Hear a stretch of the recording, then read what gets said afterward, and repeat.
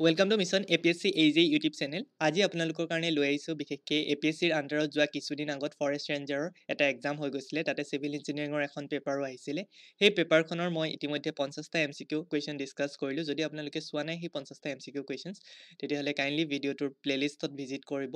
বা চেনেলটোৰ প্লেলিষ্টত ভিজিট কৰিব তাতে পাই যাব আৰু আজি আমি ডিসকাস কৰিম question number 51 পৰা question number 100 লৈকে সো এখন এসিস্ট্যান্ট ইঞ্জিনিয়াৰ লেভেলৰ question paper হয় যিসকলে APSCৰ আন্ডাৰ এসিস্ট্যান্ট ইঞ্জিনিয়াৰ কাৰণে প্ৰিপাৰেচন কৰি আছে আৰু যিসকল সিভিল ইঞ্জিনিয়াৰিং ডিপাৰ্টমেন্টৰ হয় তেওঁলোকে এই পেপাৰখন ফলো কৰিব পাৰে আজিৰ কোৱেশ্চনটো মই ল'ব লৈছো ফাৰ্স্ট কোৱেশ্চনটো হৈছে which of the following is not a road classifications as per Nagpur road plan so Nagpur road planত village road major district road other district road NH SH অৰ্থাৎ national highway state highway এইখিনি আছিল but the PMGSY route এটো নাছিল that is প্ৰধানমন্ত্ৰী গ্ৰাম্য স্বৰাজ যোজনা এটো নাছিল so option B টো হ'ব correct answer next question to ল'ব লৈছো question number 52 which of the following layers of the flexible payment experience the least compressive stress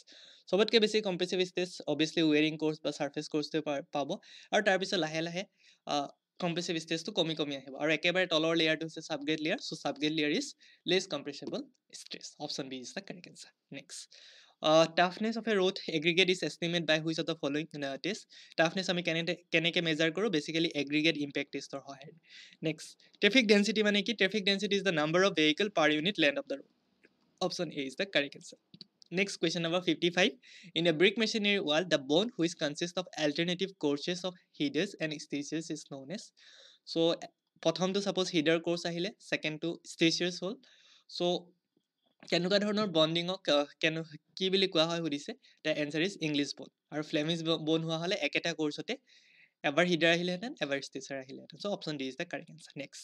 question number 56 to a beam which is fixed at one end and free at another end is called very easy question cantilever কাৰণ এটা free support এটা fixed support আছে next a solid cube of known size is subjected to equal compressive stress on all its faces the change in volume of the cube can be computed if the which of the following is known so আমি change of volume of the cube can be computed যদি আমি material to Poisson ratios যদি জানো and modulus of elasticity যদি জানো we can calculate the change in volume option C is the correct answer next question if Ixx is the moment of inertia of square lamina above centroidal axis and BB is the moment of inertia of lamina above the bottom edge then IBB Ixx is equal to so mainly 3 times হৈ যায় as compared to the centroidal axis in case of square lamina so option A is the correct answer next degree of freedom at a hinge support of a two-dimensional structure so two-dimensional structure এটাৰ ক্ষেত্ৰত hinge supportত degree of freedom কেইটা freedom আছে so এটা freedom থাকিব because এটো two-dimensional structure only one way it can be moved right so সেইকাৰণে degree of freedom 1 হ'ল next question number 60 if the shear force in a cantilever beam changes linearly from 0 to the free end and maximum value at the fixed end then it can conclude that the beam carries a obviously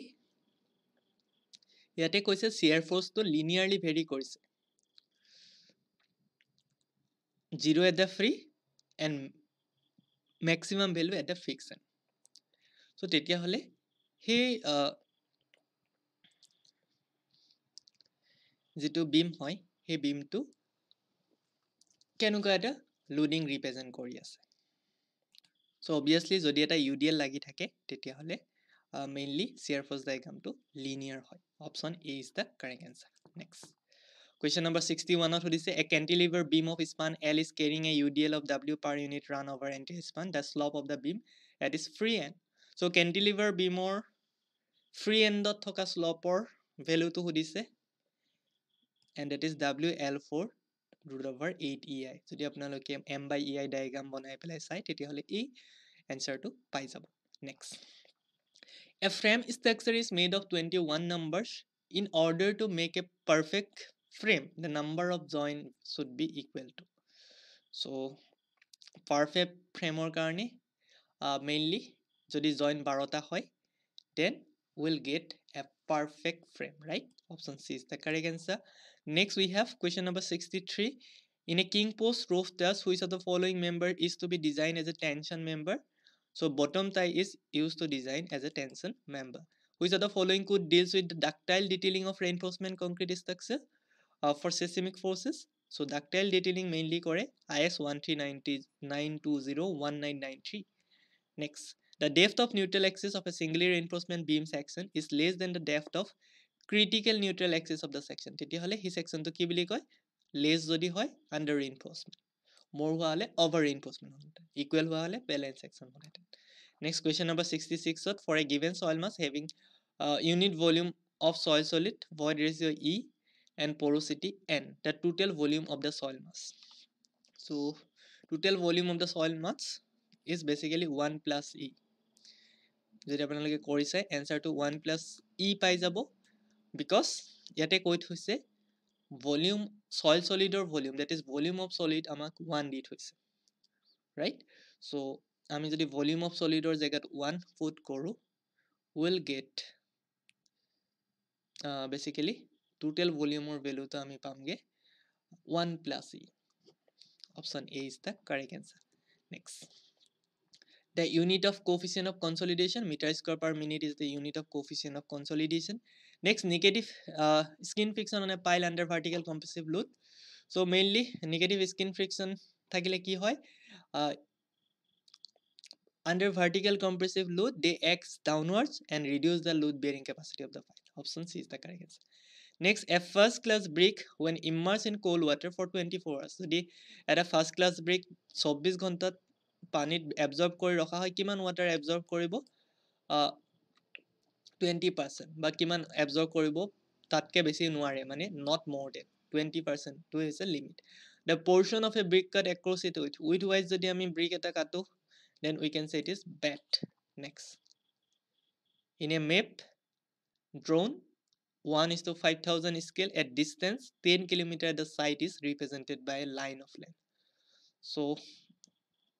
তাৰ কাৰণে আপোনালোকে representative fraction ইয়াতে দিয়া আছে 1:5000 আৰু যেটো ground distance 10 km দিয়া আছে. If you convert per unit, then you will get 20 cm as an answer. Next, slenderness ratio, it is a dimensionless quantity hoy. Next, addition of calcium chloride in concrete, jodi calcium chloride concrete add kori dia hoy, it will increase the strength. Next, maximum water cement ratio for full hydration 0.36 hoy. Next, the size of aggregate in concrete should not more than, so 4.75 mm ke aggregator, fine aggregator size to dangor no hoy in case of concrete. Next, lateral ties kyo dia hoy? Lateral ties in reinforcement concretes are provided for buckling of longitudinal reinforcement, so that it can resist the buckling of longitudinal reinforcement. Question number 77.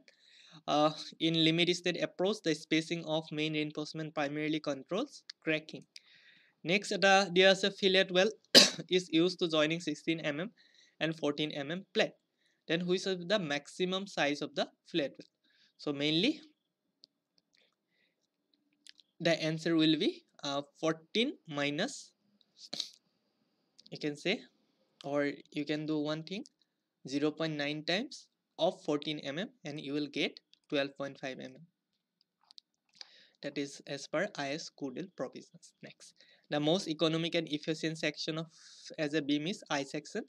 Coefficient of curvature is d30 square by d6 by d10. Next, void ratio and porosity relationship by E is equal to n 1 minus n. Next question is a Rankine coefficient of active earth pressure for dry or moist backfill with no surface with angle of shearing resistance. Mainly active pressure coefficient to khudi ase 1 minus sin phi 1 plus sin phi.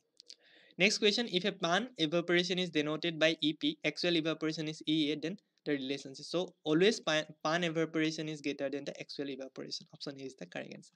Next, for a steep slope surface profile S1, the type of flow is, so steep slope or khetot S1 profile to karone type of flow is basically subcritical. Next, the slope area method of measuring discharge is useful for flood discharge estimation from high water marks. Next, water supply related question udise, mainly maximum daily draft hudi ase, actually maximum daily demand hudi ase. So if the average daily consumption of a city of population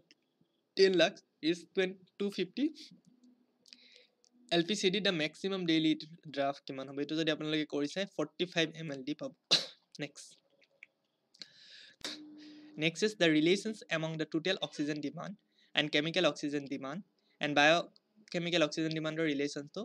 basically total oxygen demand is greater than